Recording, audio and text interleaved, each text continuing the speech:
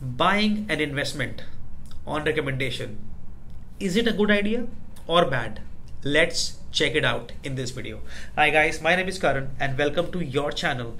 And in this video, I will be discussing recommendations, financial recommendation on stocks, maybe mutual funds, especially on stocks maybe. Do we need to rely on these tips, on these recommendations? We get recommendations in newspaper, magazines, news channels, business channels. So let's check this out. Okay, so you saw a recommendation. Someone gave a recommendation or a tip. They call it a tip. I'll give you a tip, okay?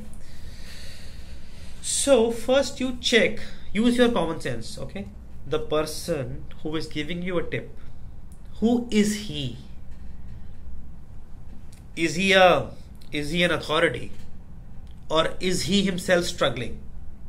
I have lost a lot of money when I have invested money basis tips. I will give you the names of the company as well in this video. I'm not worried because I have lost a lot of money in these, and all of them, guys, all of them, I have invested money basis tips of friends around me. So I will be taking names of, let's say, 5-6 companies where I've lost a lot of money, and I will say it is lack of my studies. I was not studying at that point of time. I was just running that, I will make money, I'll be somebody, he is giving me some tip, but I should have used my common sense. Who is he? I mean, he is at even a lower level than you in the office, and I'm taking advice from him. Okay, so no offenses, guys, don't mind. Anybody can have a good tip, but if the tip is so good, why is he still poor?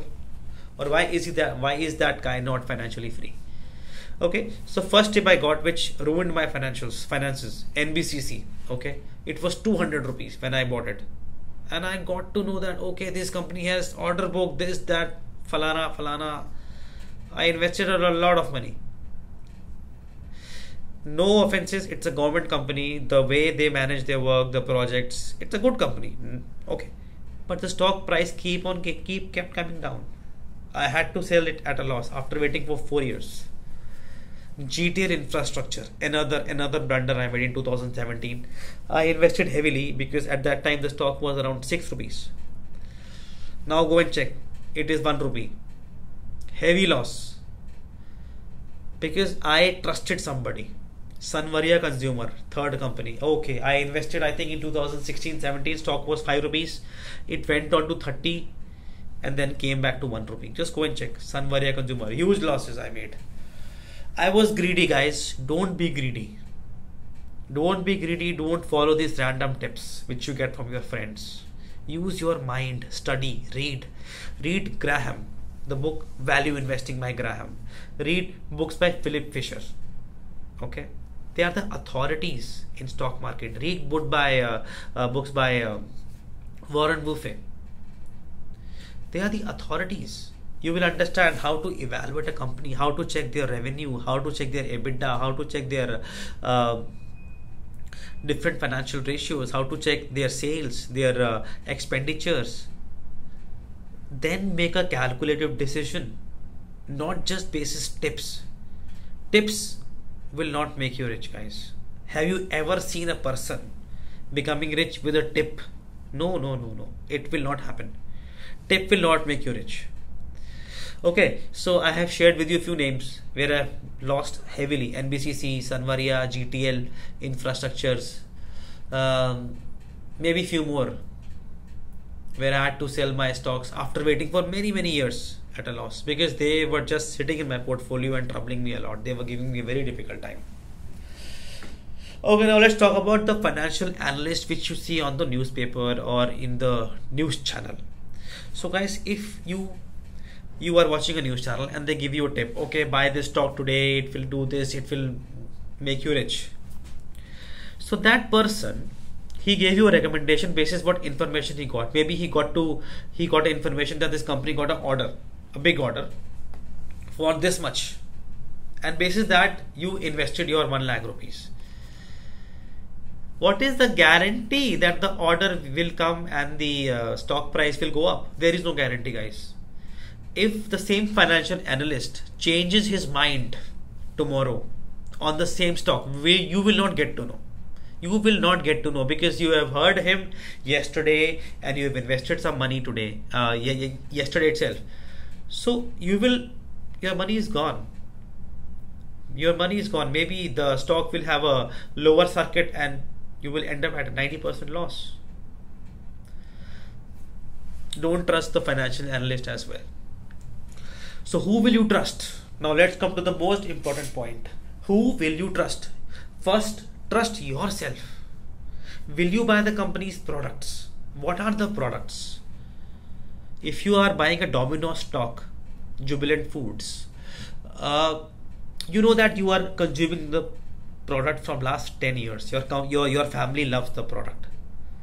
I will invest in that company. I know my friends, they love KFC. So maybe I will invest in Devyani International because they own the KFC. If you love burger, you invest in Burger King. Also check what is how is the customer. You should know that industry basically. Just don't randomly invest. Maybe I invested in Titagarh wagons. Someone told me invest in Titagarh wagons. I do not know anything about Titagarh wagons. They make railway wagons. I have no clue about railway wagons. You talk to me about insurance, banking, food, I will understand something. Law, I will understand something. But wagons, okay. So understand the business before you invest. You should know the product is good. If you see, let's say Zomato is doing well, okay. If you feel they are doing well, they are doing acquisitions, use your common sense. In the long term, this business will grow. Okay, I should invest in their stock. Okay, you invest in Zomato. I'm just giving you, random how you should think basically, how you should think before investing. If you think India's population is growing, so the demand of online stuff will go. So the companies, those who are doing deliveries, maybe like Gati or delivery companies, they will do well. So maybe you will invest in courier companies. Think on those terms. If you think, okay, India is growing, car demand is growing, so all those industries which are associated with cars, like tires, steerings, spare part, they will grow. So maybe you will invest in maybe Motherson or something. Think on those terms. Okay, shortlist your own companies. You are your best judge. Nobody else will make you rich. No tip has made anyone rich. You get a tip, do your research. Do your research. Thorough research, study the numbers, invest 1 hour daily to learn stock market, to study how you evaluate a share, how you see the growth, how you see the numbers, okay, how you see the different financial ratio, debt to equity ratio, how much debt the company has, okay, what are the promoters' share of the equity. If promoter is selling his equity, why will you invest in that company? First of all, you should invest only where the promoter is interested in his own company.